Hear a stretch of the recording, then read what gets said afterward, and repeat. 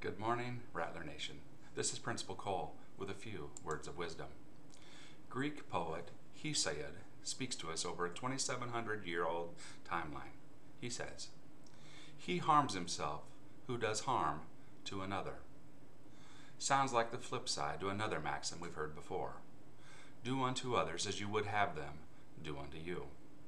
This golden rule is a common thread of wisdom that runs through all cultures, races, and religions across the globe. Today, ask yourself if you are practicing this universal rule of conduct. If the answer is yes, you've learned something more priceless than gold. With something to think about, this is Principal Cole. Be great today, or not. The choice is yours.